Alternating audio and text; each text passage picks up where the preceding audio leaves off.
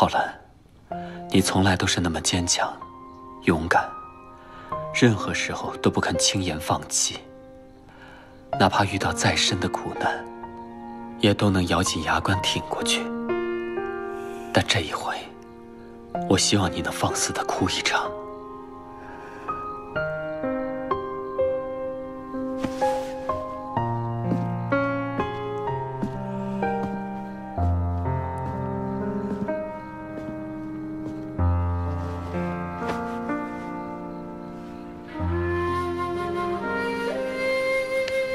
好了，人都有宣泄情绪的权利。就算你落泪，也不代表你软弱。青欧孙，你应该好好回去养病，不要为我担心。我很好，我只是……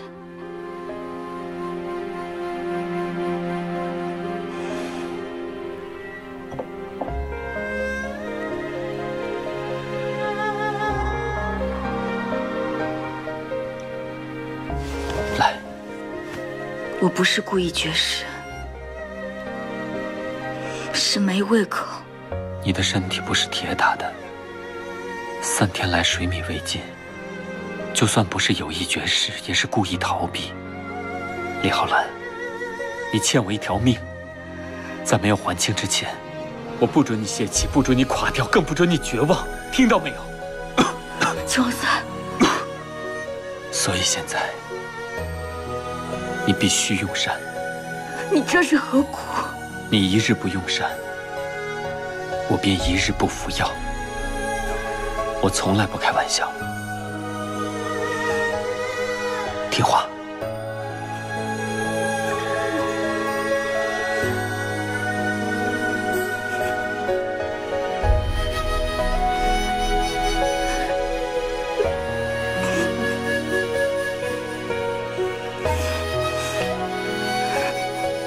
现在可以了吗？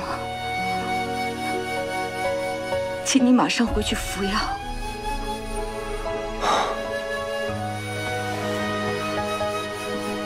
我每天都会来监督你履行自己的诺言。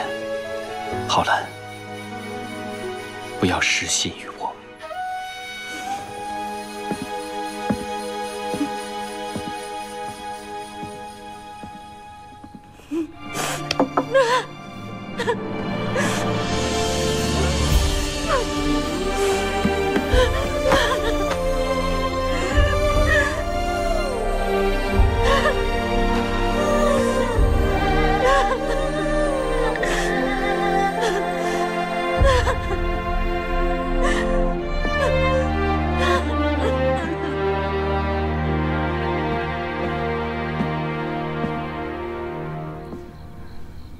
喜欢吗？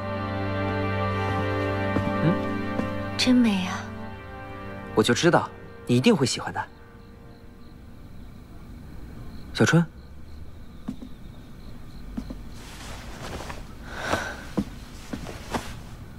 你怎么了？吕不韦死了。浩然问我，如果有一天我失去了你呢？人同此心，我突然开始担心，万一有一天我真的失去了你，该怎么办？别傻了啊！我向你保证，你永远都不会失去我。保证？吕不韦也向浩然保证，一定会平安回来。这世上有很多事情是没办法预测的，天灾人祸，谁都不可避免，是吗？所以，我们才要珍惜现在的时光啊！羿，我们一起离开王宫，远走高飞，好不好？羿，宫中尔虞我诈，变幻莫测，难道你也要我像浩然一样，失去所爱吗？小春，我又不是吕不韦。可我会担心，我会很担心。你相信我，没事的，啊。说到底，你就是不肯放下执念。你总是想着要替你的母亲报仇。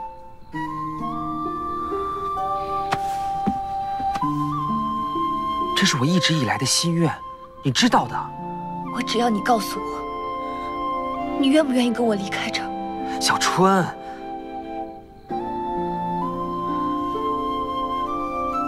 你出去。啊？你出去！小春，你到底怎么了？你要干嘛？哎，别！哎，你干嘛呀？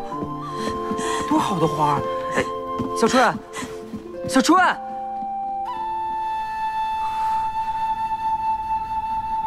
这怎么回事啊？到底？小春，你慢点儿！小春，能不能听我跟你说句话？小春，我们没什么可说的。你听我跟你解释，我不是不答应你，只是明明是难产，你却一直说是谋杀，这根本就是你心魔不散。我在你心里，甚至比不上那臆测的仇恨。这分明是两件事，你干嘛总是……我说是一回事。我高将军，我有重要的事要跟你说。你们继续巡视。诺。咱们去别处说。哎，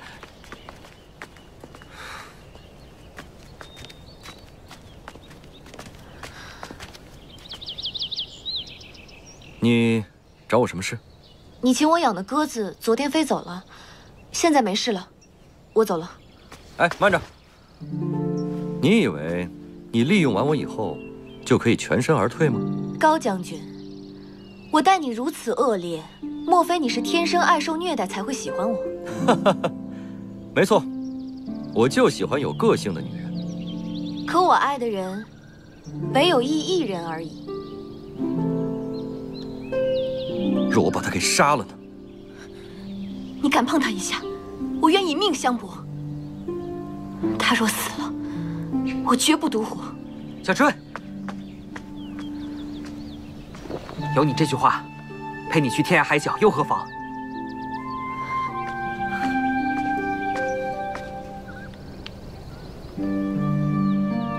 高将军，我和小春是青梅竹马，情比海深，立誓白头偕老，同生共死。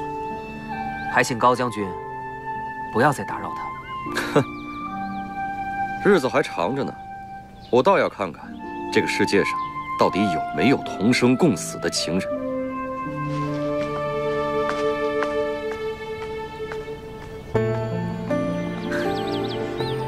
义，你要小心他。放心吧，他以后不会再打扰我们了。啊？我和你走。怎么这么快就改变主意了？你刚才都说，我若死了，你也不肯活着。有你这句话，我还有什么不能放弃的？那是……我不管，既然说了，就一定要做到。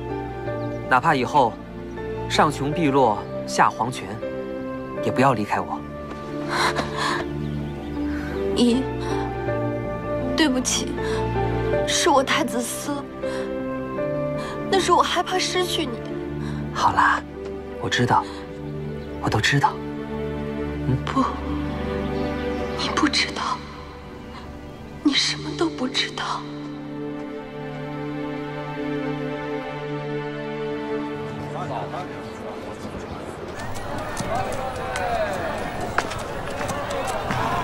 司徒君，撤！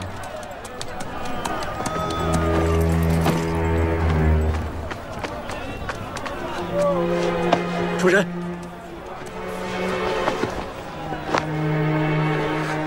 司徒君，辛苦了。主人，您可算来了，司徒君等您很久了。赵王派我出使秦国，公子教途中派副使杀我，幸好我命大，逃过了一劫。到底怎么回事啊？我不清楚卫兵中有多少是他的人，索性故布迷阵，让他们误以为我死了，然后在乔庄偷进咸阳城。万幸，真是万幸啊！这该死的公子教实在太可恨了。回头再找他算账。现在的头等要事，要立刻见到秦王。一应使臣出使仪仗，我会安排妥当的。只是，如今秦王病重，公务都由太子主持。这个太子啊，初封安国君，后其兄道太子去世，他才继位太子。父亲，听闻赵王派来使臣，希望秦赵休兵，重修旧好，是吗？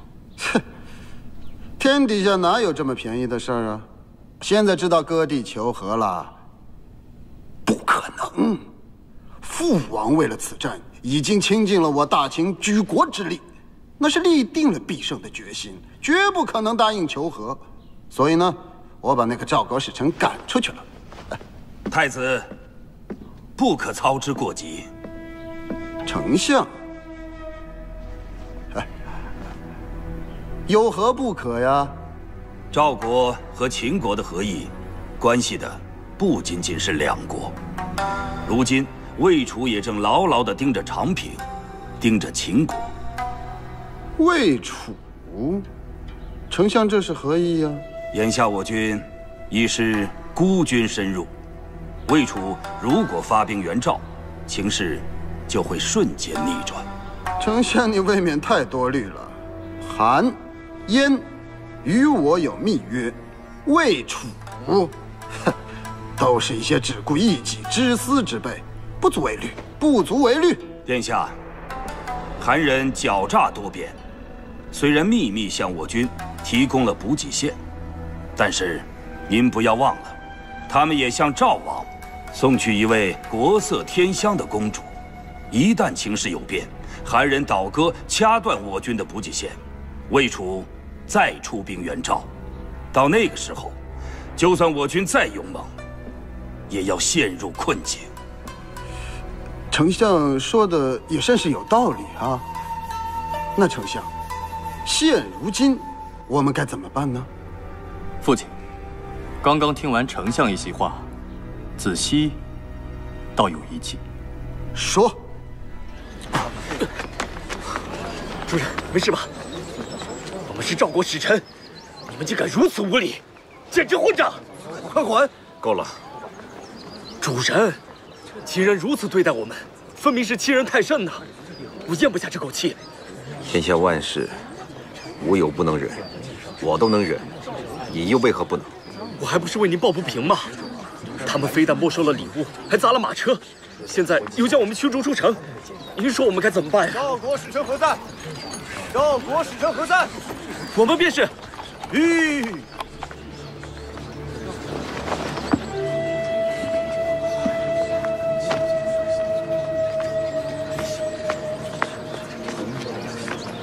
秦王孙子熙恭迎赵国使臣。在下吕不韦受赵王所托，出使秦国，拜见王孙子熙。哪里哪里，吕大人太客气了。我早已备下美酒佳肴，等候吕大人多时了。吕大人，请。请。你们瞧，赵国的使臣来了，秦赵要议和了。吕大人。吕大人，听闻赵女貌美，而且舞技一绝，想必秦国的这些歌舞是不能入您吕大人的眼吧？啊不，这秦赵舞蹈各有特色，吕不韦无心足听，那是所奏非时而已。愿闻其详。这外面是双刀血剑，里边歌舞生春，忽冷忽热，里外夹困，常人可受不了啊！王孙，我已到咸阳2月，整日歌舞升平，美食供应，可安国君却没有见过我一回啊！莫非他压根就不想见我？何出此言啊？整整2月，王孙把我留在驿站，美酒佳肴，盛情款待。若安国君有心和谈，怎会不召见我呢？这迟迟没有消息，最大的可能就是你们一方面设法拖住我，一方面派人到魏楚散播谣言，说和谈正在进行，好借以麻痹对方的警惕，好一出假和谈真进攻。如此外交之战，出奇制胜啊！吕大人，你想啊，这一头猛虎已经死死地咬住了兔子的咽喉，它会轻易松口吗？王孙确认，赵人是兔，赵人犹如绝境之雄鹿，猛地一蹬，这谁知老虎不会断了利齿呢？如此说来，吕大人是执意要执行自己的使命了。请王孙成全。既然吕大人什么都看破了，还不死心，我就替你安排。多谢王孙。但是，我也需要禀报给父亲，才能够确定觐见时间。多久？这可就不一定了。不过没关系，咸阳城这么大，还有很多很多好玩的地方，吕大人都还没去过。我建议吕大人要一个一个的挨着玩个遍，不必着急，剩下的事情交给我。王孙，哎，你们都听好了，一定要好好的招待吕大人，不能亏待了我们赵国来的贵宾，听明白了吗？诺。吕大人，我还有点事情，您慢慢玩。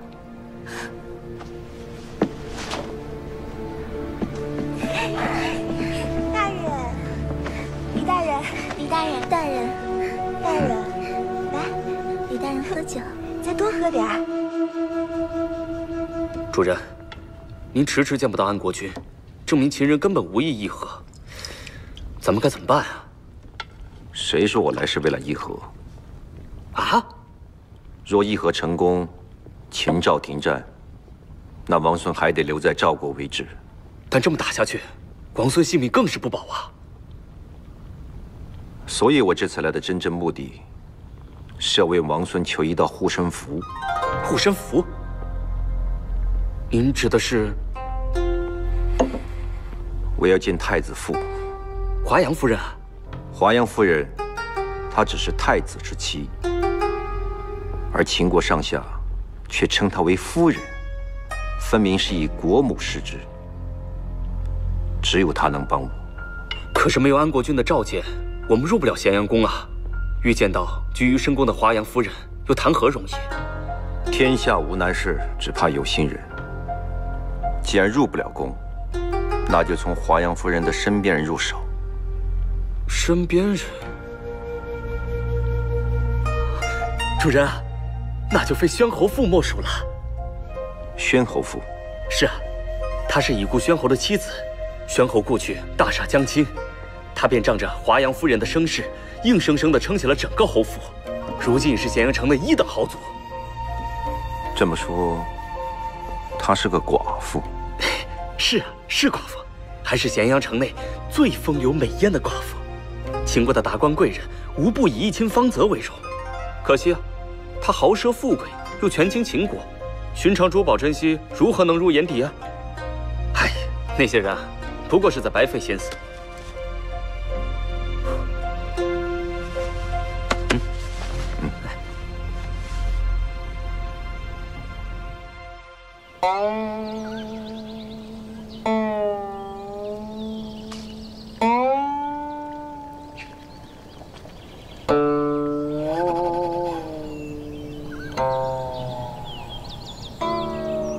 等等，刚才您弹错了。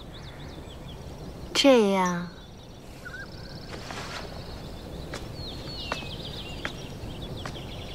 失礼了。您瞧，应该这样。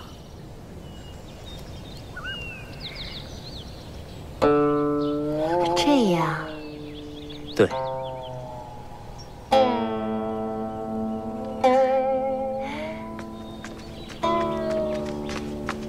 主人，没瞧见正忙着呢，俗人。什么事儿啊？琴还没学完呢。说吧。有人送来一件礼物，要您亲自过目。每天成千上百的礼物送进府，珊瑚、玉石、金块、珠砾，应有尽有，有什么可稀罕的？主人，这是真正的白釉袍子，您瞧。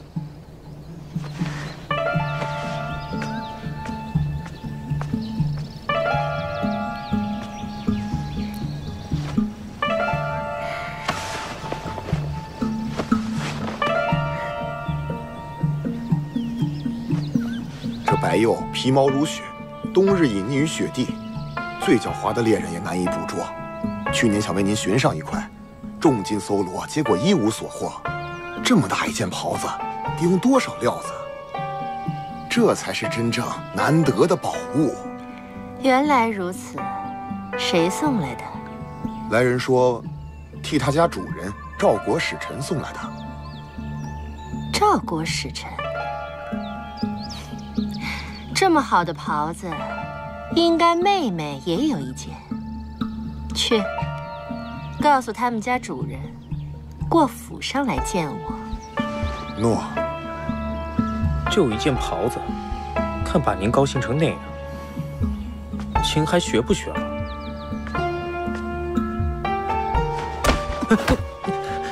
薛后夫，让你来是教琴的。 想上我的榻，你还不够格。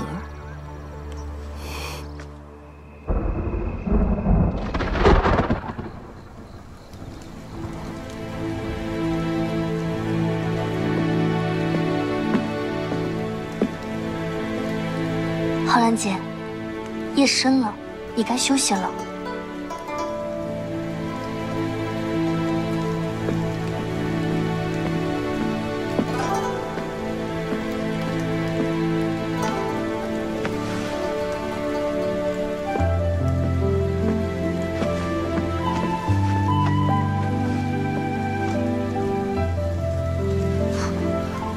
浩然姐，浩然姐，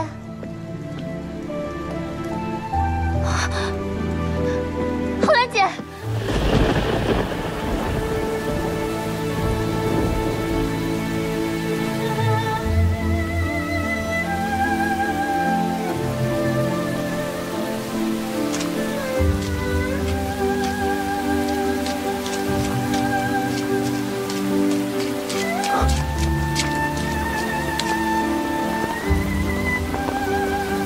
答应过我的事，全都忘记了，是不是？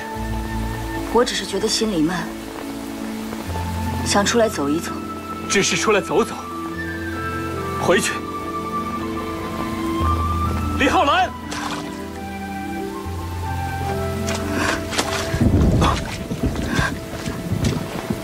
现在这么大雨，你不能淋雨。走，我们回去。 这是我对你的承诺。既然承诺了，又怎能做不到？陈王孙，干什么？你不是要淋雨吗？你不是要糟蹋自己吗？好，我陪你。你身上的伤还没有好，你不能淋雨。我错了，我知道错了，好不好？ 跟我回去，立刻回去！秦王孙，你跟我回去吧！你放开！秦王孙，为什么你们每个人都在逼我？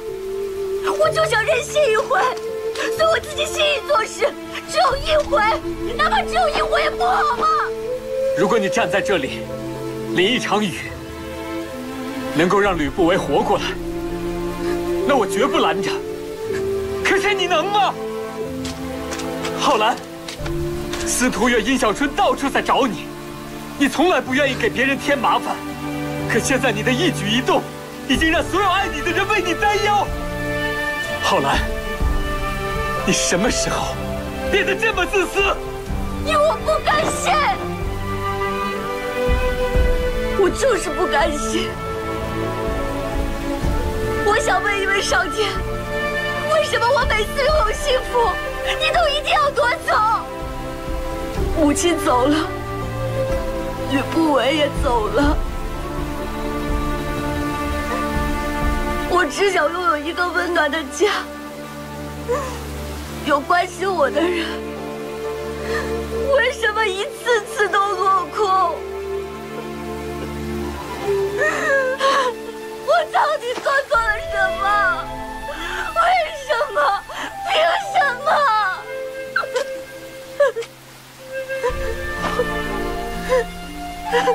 浩然，我真的不懂，我不明白。上天一次次让我遭遇不幸，一次次夺走我的一切。难道就是因为我总逆着他的心意，还是我总是不服输？可是秦王孙，我不甘心，我真的好不甘心，我不甘心。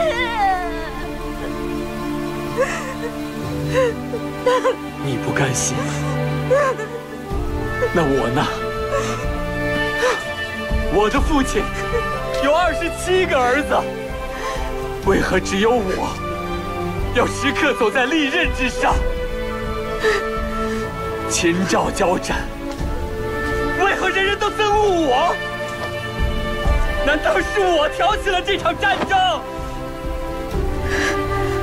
不，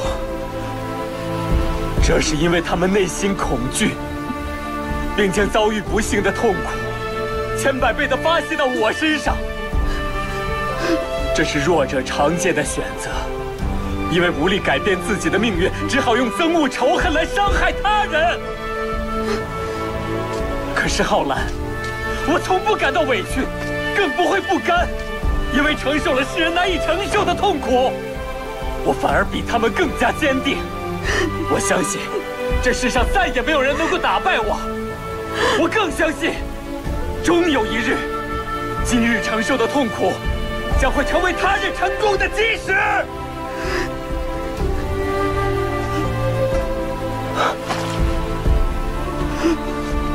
浩然，每个人活在这世上，都要经受上天的考验。有的人被灾难打垮了，从此一蹶不振，注定庸碌一生。难道你也要像他们一样，自暴自弃，自怨自艾，要认命吗？不，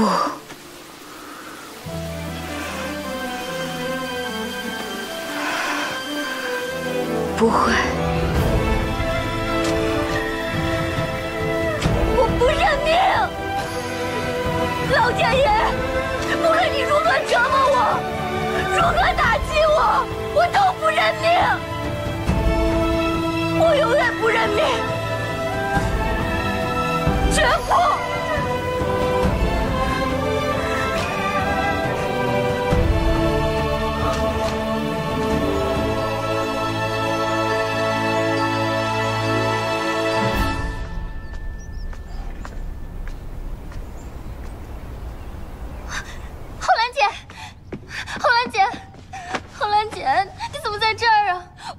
整个宫里都没有找到你，你究竟去哪儿了呀？阿月，我饿了，那我这就去准备。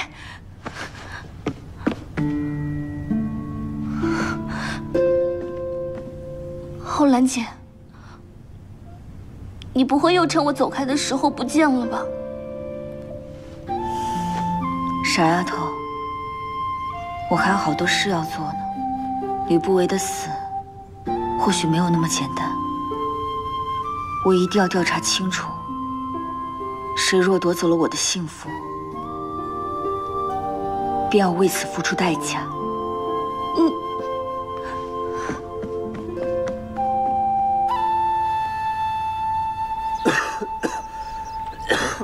昨夜下那么大的雨，你怎能出去呢？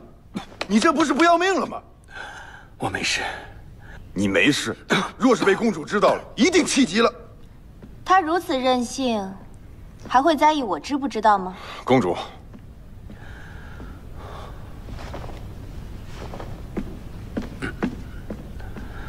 为什么不问问我这些日子去哪儿了？公主，自然应该在公主该在的地方。我被母亲约束着，不让我来见你。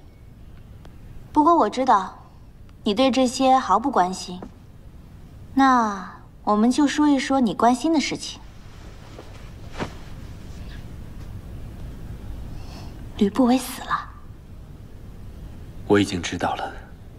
没有了他，你就再也无法离开这座囚牢。也许吧。我可以帮你。为什么？这些日子虽然被母亲管束着，不让我来见你，但是我对你的思念已经融化进我的头脑和血液里。我想和你一起走，不管天涯海角，去哪儿都行。只要你答应带我走，我可以不惜一切代价帮你。公主，我知道你钟情于他。那我们就带他一起走。我不在乎正妻的位置，也不在乎你爱的人是谁，我只想和你在一起。答应我。公主，艺人，我已经退而求其次了，哪怕是要和别人分享，我甚至可以控制自己的嫉妒和私欲。让我陪在你身边，好吗？抱歉。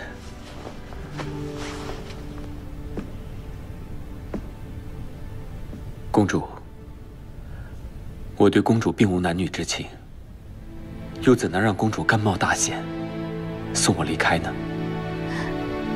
艺人，你知不知道我下了多大的决心？你知不知道我有多爱你？可是你连最微弱的一点希望都不可给我。公主，你口口声声说爱我，可你了解我吗？你知道我是什么样的人？你知道我心里在想什么吗？你从来就不知道，而且你也不想知道。你不了解我，但我却很了解你。若我真的爱你，你的热情便会冷却；若王后不阻拦你，你也不会如此决绝。你爱的只是征服二字，而我最厌恶的恰恰就是征服。我的心属于我自己，有绝对的自由，它不属于你。不是这样的，艺人，不是这样的。这件事情太仓促了，你还没有考虑清楚。没关系，你不用着急回答我，你想清楚再说。我先告辞。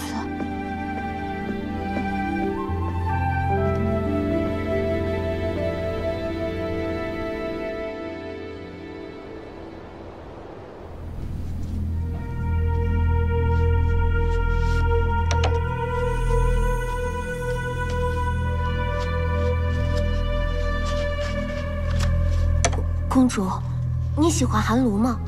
公子说给你寻一只来。不好不好，夏雪觉着寒炉太凶猛，还是挑选温顺的比较适合公主。你说，艺人拒绝我，是因为谁呢？说话呀！夏雪不知。我看呀，你是未必不知，只是不敢说罢了。公主，您打算怎么办呀？吕不韦死了，艺人的左膀右臂已去其一，还剩下一个人。只要除掉他，王孙便会孤立无援。到时候，他自然知道该怎么选。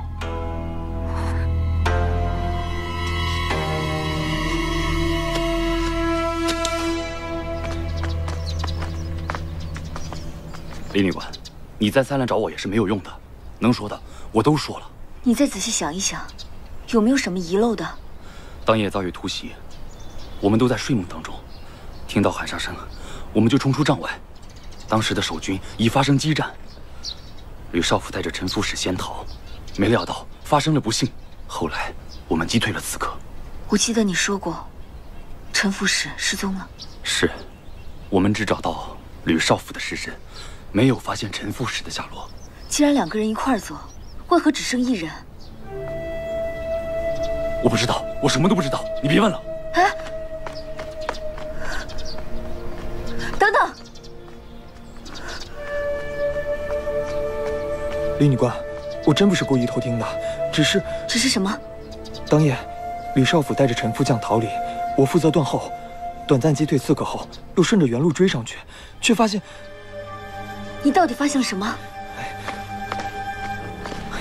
我不能说，我真的不能说。你。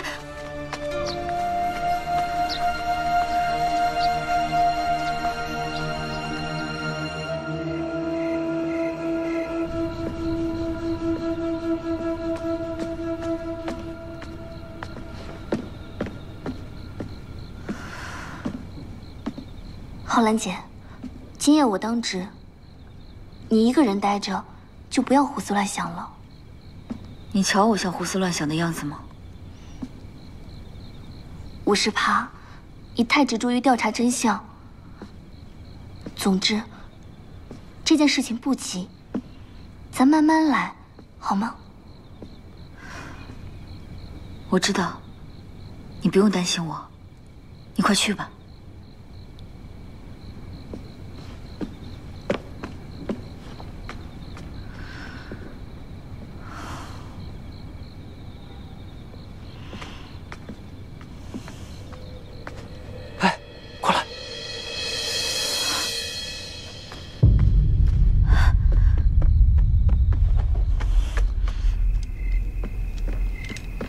母亲，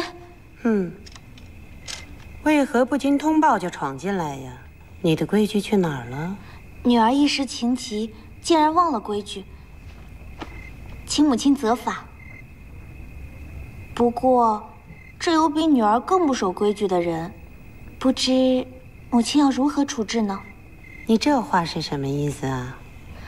我怀疑，旭日宫有人违背宫规，私相授受。尽是胡言乱语！你知道这是什么地方吗？女儿有没有胡言乱语？您亲自去瞧，不就什么都知道了吗？站住！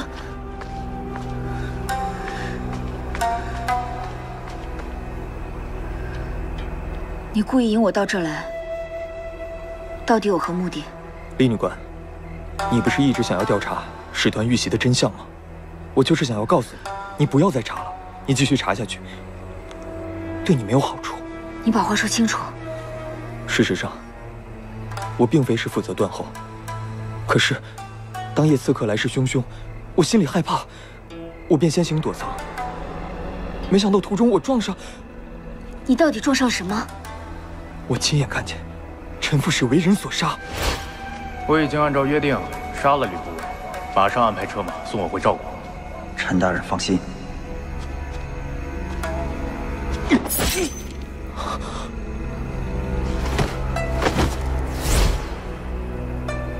陈副使杀了吕不韦，又被人杀人灭口，请你立刻跟我去见王上。我不敢。能唆使陈副使杀人，岂是常人？我不能。你，母亲，您可都瞧见了，这旭日宫女官深夜与人私会，这次可是罪证确凿。你给我走！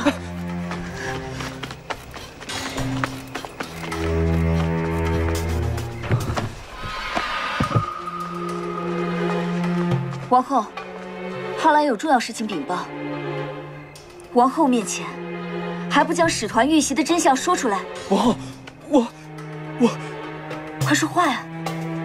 王后，我万不该跟女官苟且，可是我这也是情不自禁啊，王后，求王后恕罪。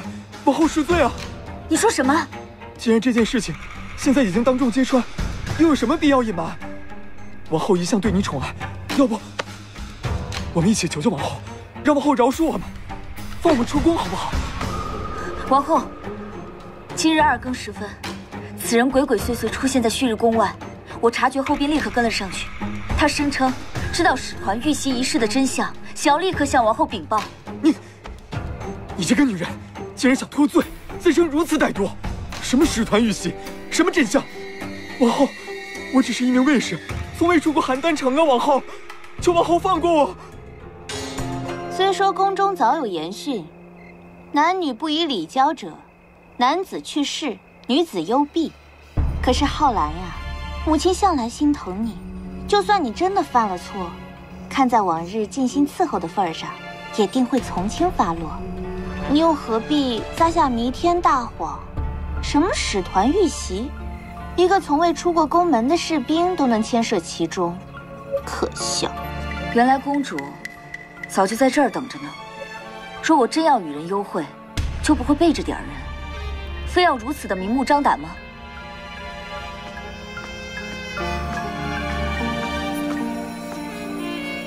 王后，浩然伺候您这么久了，总不至于这么没有脑子，公然给别人抓住把柄的机会吧？我愿以性命担保，今晚所说的一切都是事实。堂堂旭日宫女官，深夜与人幽会，一条违背宫规，怕是洗不脱了。母亲，依我看，您倒不如成全了他们，这样既能断了流言蜚语，又显得母亲宽厚仁慈。王后，浩然可以对天起誓，我与这个卫兵没有苟且，这是阴谋，这是陷害。赐婚你不愿，真的要行幽闭之刑吗？不知好歹！王后，够了，浩然，你如此的不谨慎，真是叫我好失望啊！